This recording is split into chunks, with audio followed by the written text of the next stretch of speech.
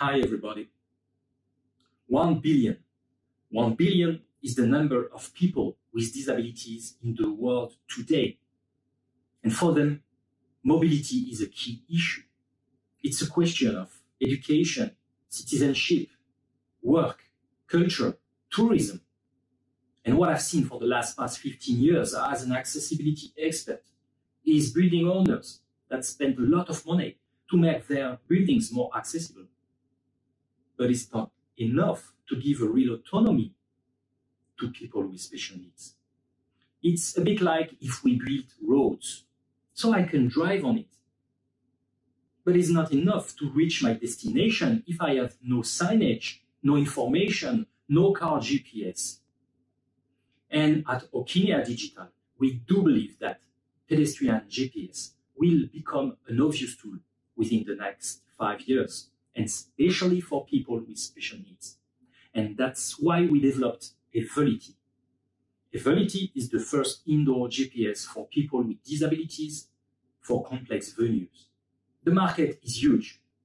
Metro stations, railway stations, universities, malls, hospitals, airports.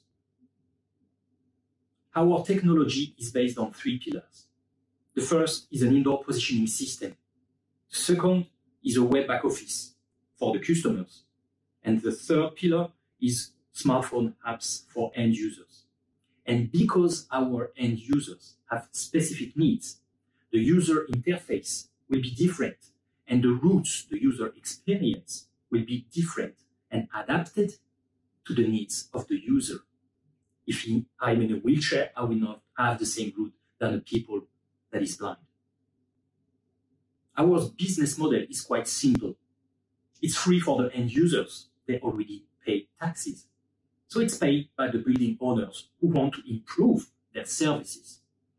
So they have first to pay a setup and then a yearly license, just based on the square meters covered by the solution.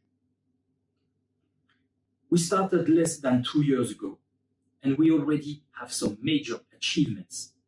We won, for example, a big tender for the Metro of Marseille of 1.5 million euros.